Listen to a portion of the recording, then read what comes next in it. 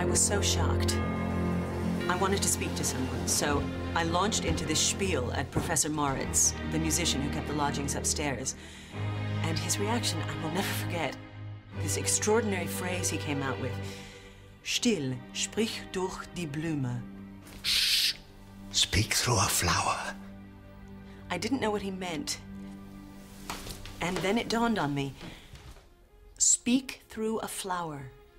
Say only good things. Don't criticize. If you must talk of the Führer, then it must be because you wish to praise him. Or else do not speak at all.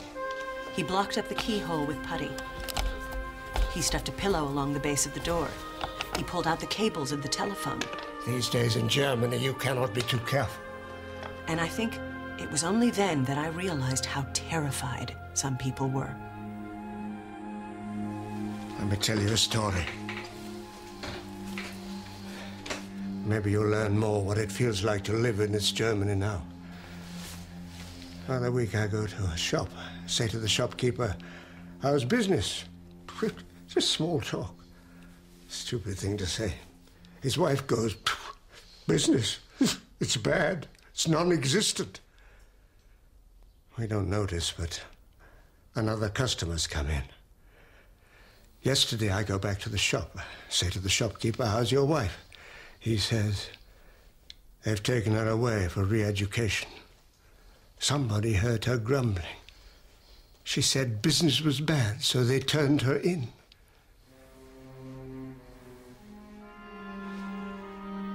Maybe he thought it was me.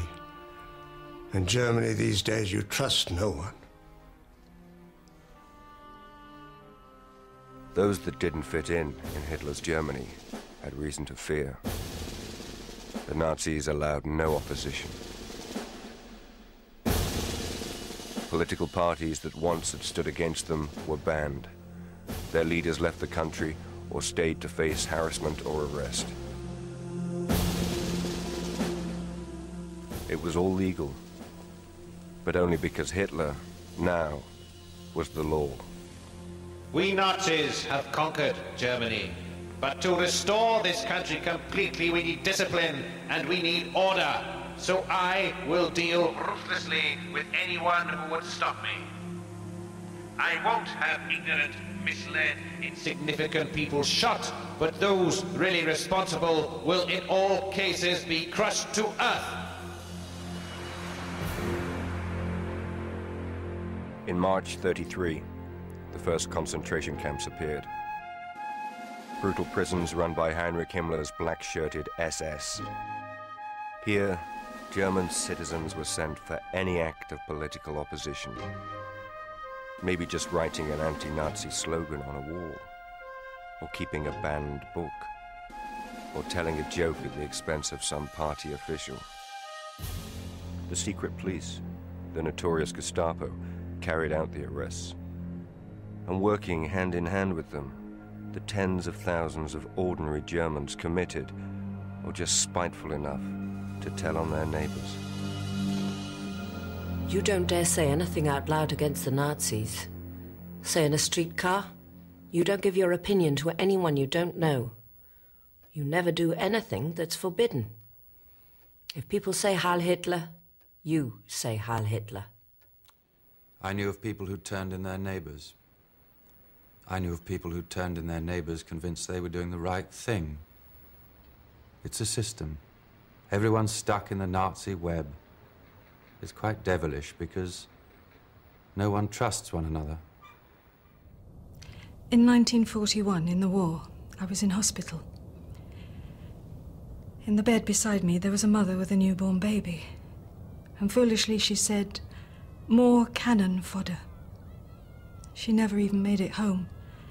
They arrested her in the hospital.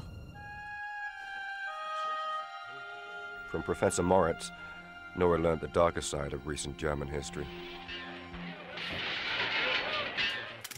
How German Jews were being victimized. How trade unions had been banned. How, despite the boom in the economy, with no one to argue their case, workers' take-home pay had fallen. How the professions were being stripped of non-Nazis, Civil servants, doctors, teachers, judges, losing their jobs unless they towed the Nazi line. Many refused. One such was Professor Moritz himself. Oh, I thought you knew. He's not allowed to give lectures anymore. He has a few private students, that's all. He never told me. Yes, well. And day by day, his private students desert him. Well, he should have retired long ago. And he's got money. He can still pay the rent. But he was one of the best. Why would they sack him? It isn't usual to question acts of government here. It's close to treason. But didn't anyone protest? His friends at the university? They organized a petition. They took it to the ministry, where they were told that presenting a petition was a serious act. At which point all but 2 had the sense to leave. And the 2 that stayed? They were beaten senseless. One was a fine organist at one of our biggest churches. I've heard that his hands are ruined.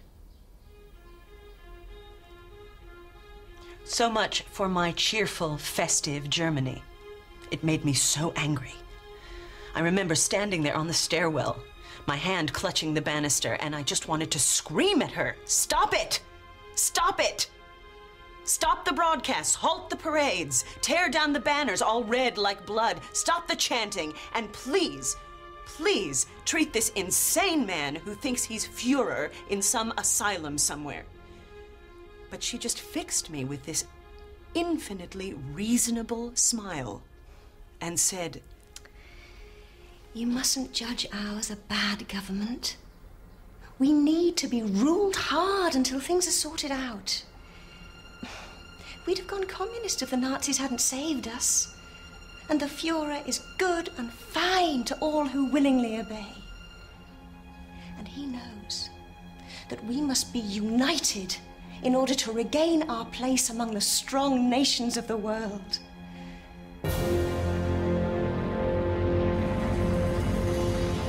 To regain our place among the strong nations of the world. Hitler's seductive promise. The Versailles Treaty had left Germany weak. If Germany rearmed, the Allies could invade. Hitler had called their bluff. He'd pulled out of disarmament talks. He'd brought back army training for all German men. And in '36, he'd marched into the Rhineland, a buffer with France where no German troops had been allowed since 1990. The Gazette presents the first actual pictures to reach this country of the German troop movements, which have caused the biggest political sensation of recent times. Where does it all lead? To a new war or to a shorter peace?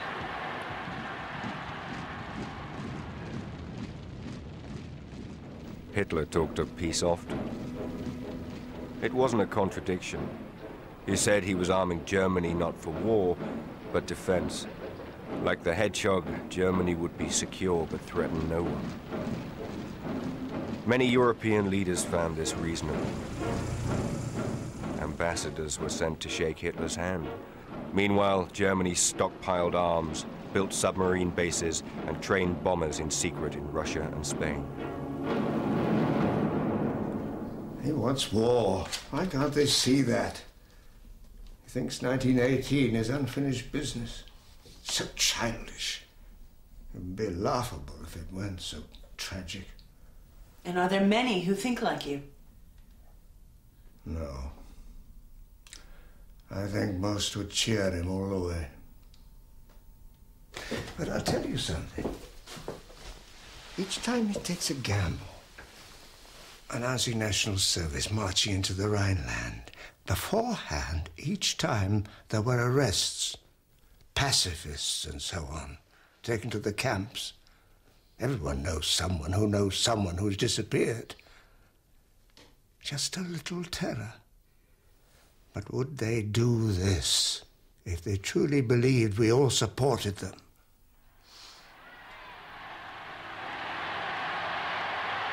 But Hitler did have the support of the great majority. Maybe not for war, not at first, but Hitler convinced the German people war would make Germany strong. And after so many humiliations, he'd fed a deep desire for revenge. By 1938, the year Nora Wall left for England, Germany was on a war footing.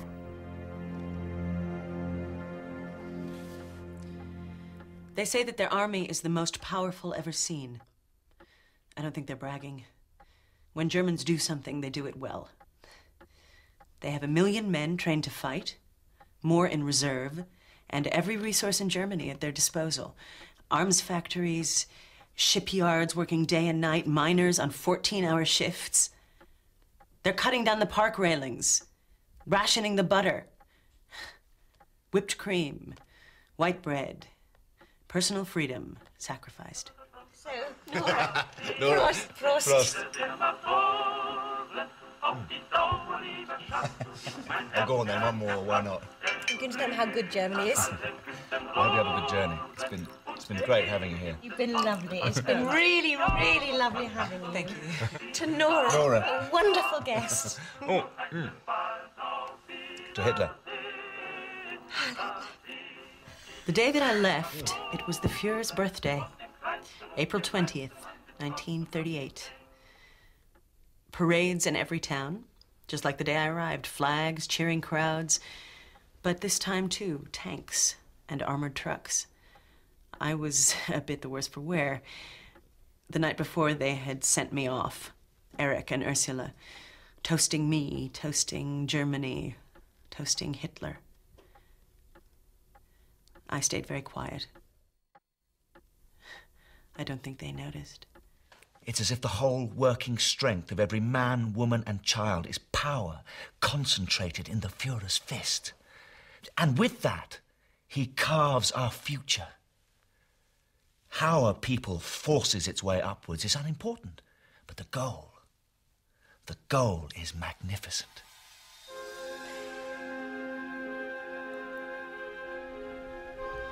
And you know, I don't think it was the drink that made their faces glow with such radiance.